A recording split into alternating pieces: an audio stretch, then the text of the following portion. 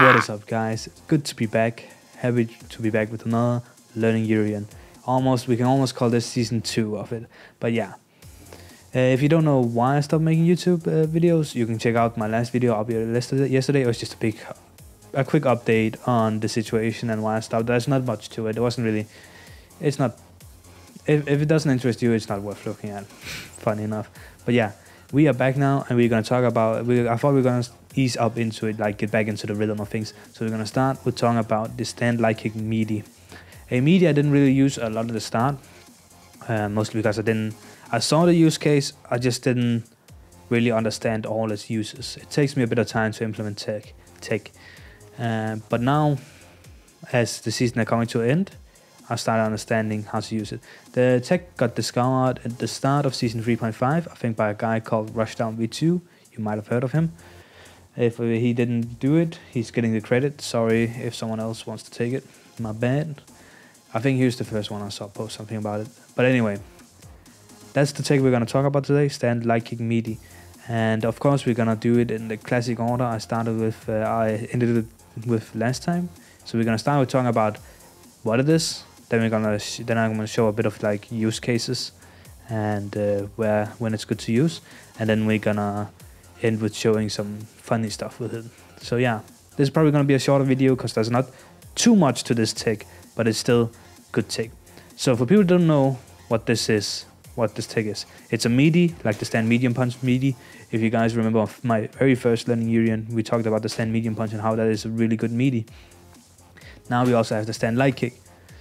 It's a faster button, 5 frame startup I think, instead of the 7 frames of the stand medium punch, so faster. +3 on block, +4 on hit, if I remember right. Yeah, faster button, which gives us some other use cases. Now what makes this this meaty interesting is you don't end it with a knockdown. You can end it with a knockdown, but most of the time you won't if you don't have the meter or don't really want to use your meter. So the combo goes like this with this meaty. You do stand medium punch, crouch medium punch, stand medium punch, light kick shoulder. That is kind of awkward to do when you're starting out playing. Like I admit it is kind of awkward to go from stand to crouch to stand, but you get the hang of it, and it's a good practice in charging correctly. So, because if you go to down, you lose your charge. So you need to go to down back and make sure to stay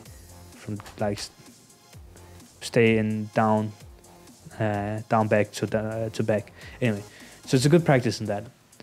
And that's the combo we do. And why is this combo so good?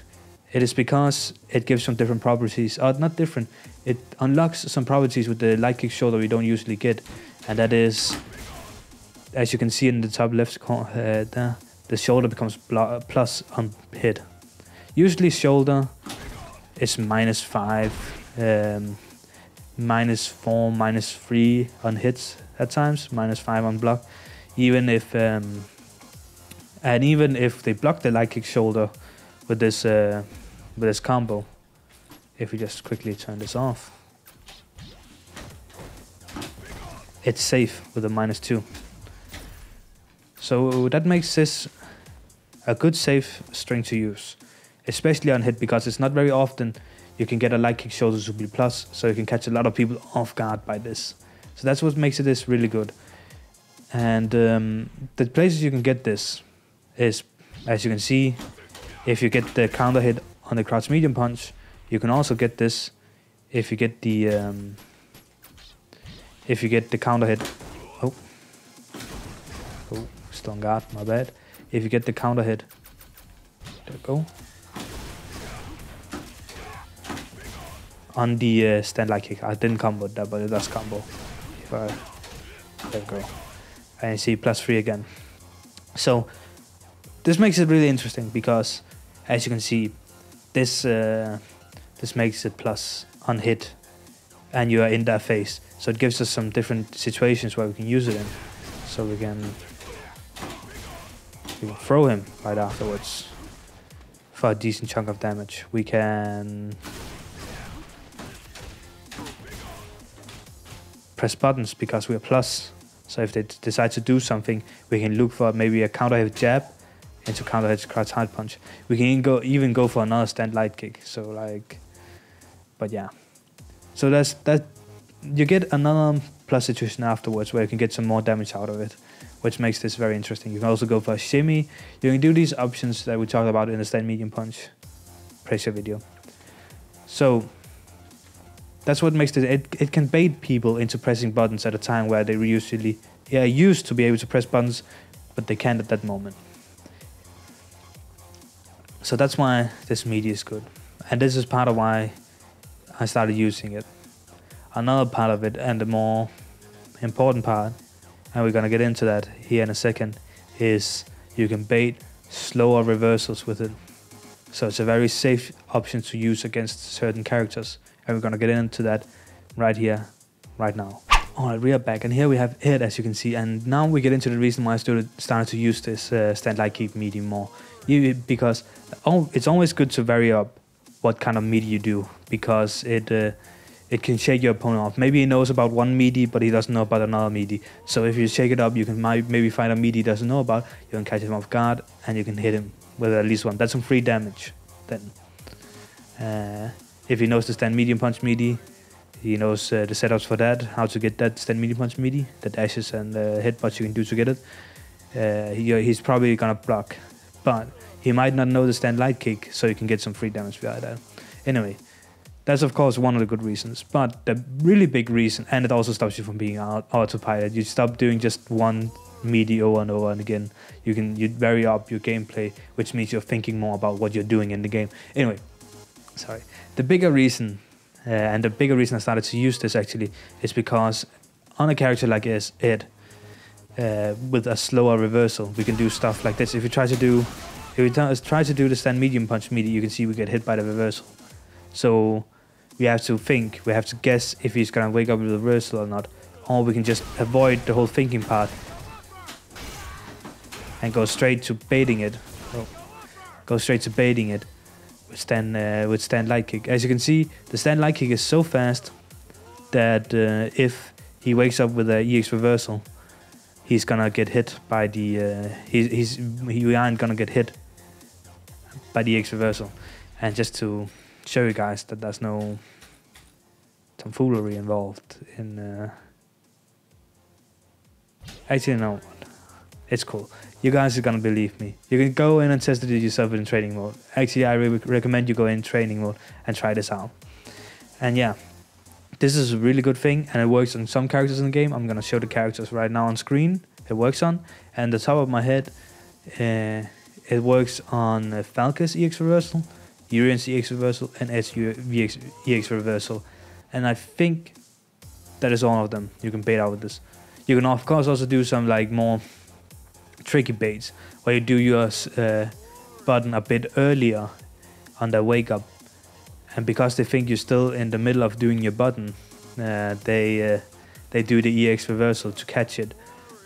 But if you have a fast button like the stand light kick, or a faster button than stand medium punch, you might end up blocking that. That's also something you can do. It's a bit less technical and more abusing your opponent's habits, but it's a thing you can do. That's just a small free advice, and that's just and yeah, this is why this meaty is good, plain and simple, because you have this really nice faster meaty, so you can bait out reversals from slower reversal characters. Which helps a lot in, I guess, lower ranks, because I guess a character like Ed probably is spamming that on his wake up if he gets the chance to do it. But yeah, let's move back to Ryu now, and then I'm gonna show you guys one last neat thing about this. Okay, we are back with the last part of our video now, and yeah, I'm gonna show you one neat thing with this meaty. And it's basically if they block and they do throw. Like let's say you've been doing stand light kick, walk forward, throwing him a bit, and you're starting to condition him. Excuse me. Oh, you're starting to condition him to do throw. Now you aren't actually in range after the stand light kick hits, so there's actually no reason for opponent to throw unless you do a walk forward. But if they for some reason start to take, you can do this small thing on them. Oh.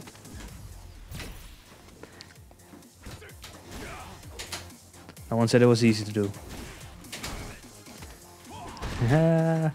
First video in a while, boys.